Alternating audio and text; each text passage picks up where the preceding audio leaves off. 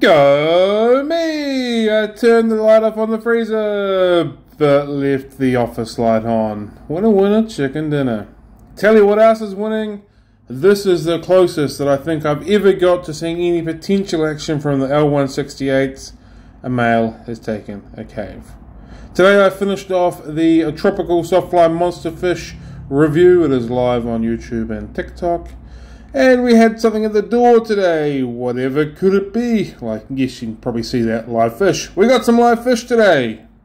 Open the box, and what do we got? Some Autolampragus compressus black capillii.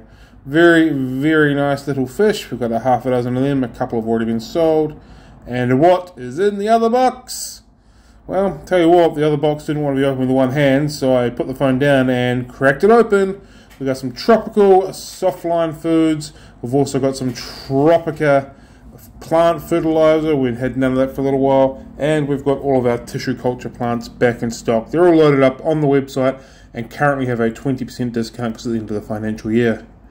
I also remembered to put my sign out today. That is a massive accomplishment because recently I have not been doing it. And it was frog feeding time. Decided to give them some grasshoppers today as opposed to their normal roaches. They're in for a treat. Here we go. 1, 2, 3. No, I'm not going to eat it, but I am going to. Now, bang! Look at him go. Loves it. Straight in. And this guy here, I've time-lapsed this because I thought it'd be kind of cool. Wasn't as cool as what I thought it was. I love watching them use their front hands, not hands, whatever they're called, to kind of eat their food and manipulate it into their mouth. I think it's bloody cool.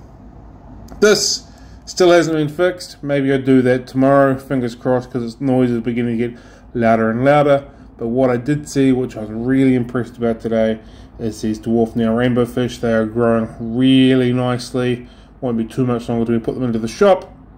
BMW got a water change today, so the other display tanks in the shop, including the Ivan McColgy Diamond Tetra tank. We've got to name that. What should we name this tank? Either way, it was kind of cool. I thought I used the clip to the spray bar, holds the hose perfectly fine, and I was happy. Rearranged the shelf, so we've got all of our plant care, algae control, and pest management on this one right beside BMW, which now leaves us with 1, 2, 3 empty shelves, so we can manipulate this a little bit more as well, put a couple more shelves into this particular stand, and won't be long until we can start planning putting the big 7-foot African cichlid tank in there. We've still got this to play around with, which I'll try and play around with tomorrow. And look at me go. Look at this. Watch this. There is light. Now there is not light. Have a good one, team. Happy fish keeping. Catch you later.